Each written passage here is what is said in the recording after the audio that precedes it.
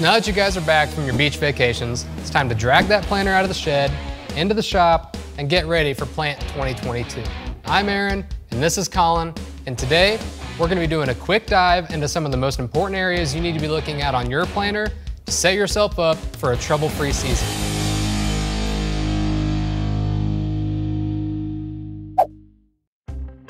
Up and down, left and right, that's no bueno. No bueno. It's time to take a look at those parallel arms and bushings to check for loose bolts.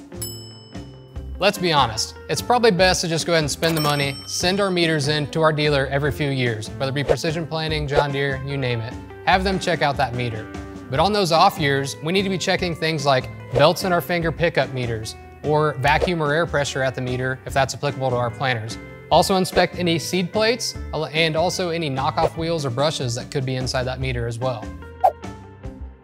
Those puppies don't last forever. However, a little bit of TLC and an insane amount of luck, you can get quite a few years out of those chains. If you replace a worn out stiff chain, remember to take a look at those sprockets as well. Remember that Coulter last year that we smacked a big old rock with it and there's a big chunk missing out of it? Let's go ahead and replace that one. For any of the other ones, get your tape measure, let's measure the diameter, make sure they're still in spec, and also check any bearings. And that's gonna be for a 2x2 Coulter or a no-till Coulter hanging off the front. These are gonna be similar to the Coulters. Make sure we didn't do any major damage last year and just check the wear points on those teeth. Also check for bearings so that you don't have to call up your favorite parts guy at midnight on a Saturday to get it with a locked up row. When it comes to gauge wheels, make sure you don't have any big chunks missing out of the rubber. Also check your clearance between the gauge wheel and the disc opener. Make sure the rubber on that gauge wheel is just kissing that opening disc. Just a little bit of contact. Lastly, get yourself some 2x4 blocks. Set them underneath the gauge wheels on all the row units. Adjust your depth handles to make sure that you've got uniform depth all the way across that planter. And also, if you haven't done this before, check out our Beck's PFR report titled Indexing Your Planter. There's a link to the video below. While you've got those gauge wheels off, grab a tape measure and a few business cards. We need to check the diameter of those openers to make sure we don't have a gap big enough to drive a Mack truck through there. Just insert the business card on the top and the bottom and measure the contact distance between them. A general rule of thumb would be 1.5 to 2 inches long. Think back to your childhood and playing at the park, sliding smoothly down your favorite slide. Favorite slide. We want the same experience for that seed coming out of the meter and hitting the seed tube, a nice glide down. What we don't want is a worn out seed tube with a curl on the end of it, and it's gonna shoot that seed out. Just imagine like those videos you see on YouTube of people going down water slides and just launching out into the water. That's what that seed's gonna be doing. That just looks kind of fun. But while we're in there too, let's also take a look at those seed tube guards, and if they're worn down to any narrower than 3/4 of an inch, let's go ahead and replace those as well. Just like tucking your kids into bed, the seed firmer is doing the same exact thing with that seed in the seed trench, giving us better seed to soil contact. If the seed firmer's got too much tension, it's gonna drag that seed. If it doesn't have enough tension, it's not gonna work properly. And if they're wore out, they need to be replaced. Similar to the row unit, we don't want a bunch of slop in that closing wheel tail, so take a look at that. Also, check your bearings along with the spacing between your wheels. That's something that's easily overlooked. Each wheel is gonna be different on the spacing it needs, so that's something you're gonna have to look at.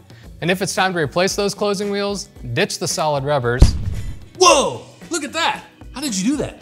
You try it. Okay. Whoa, that's insane. It's PFR proven that any aftermarket closing wheel is better than 2 solid rubbers. What do I do with these things now? You're incredible. We like to call these last 3 things easy to forget things. The ones you don't really think about until you're leaving the barn lot. Guilty of that one. Guilty, guilty, guilty. Hopefully you've properly flushed your fertilizer system with water and winterized with a quality antifreeze before you put it up last year. Here's some things to check on fertilizer systems for Plant 2022. Make sure your screens and filters are clean, along with any other check valves or diaphragms. Last thing to do before we fill that tank with fertilizer is to run some water through there. We want to get out all that antifreeze and check for any leaks and blockages. Yep.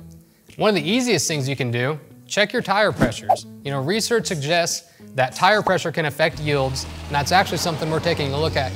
Whether you do it yourself or your dealer is nice enough to swing by and do it for you, make sure we get those software updates done before heading to the field.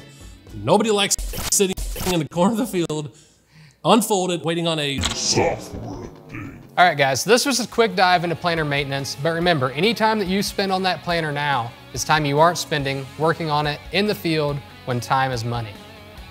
Thanks for watching, guys. We hope you learned just a little bit on this video, and stay tuned for more. Wait, more? Thought this was it. We were done.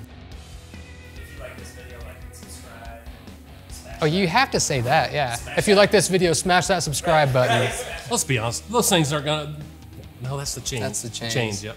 Should we switch? Do you want to talk about chains? Yeah, there you go. Thanks for watching, guys. Stay tuned for the next video. And make sure to smash that subscribe button.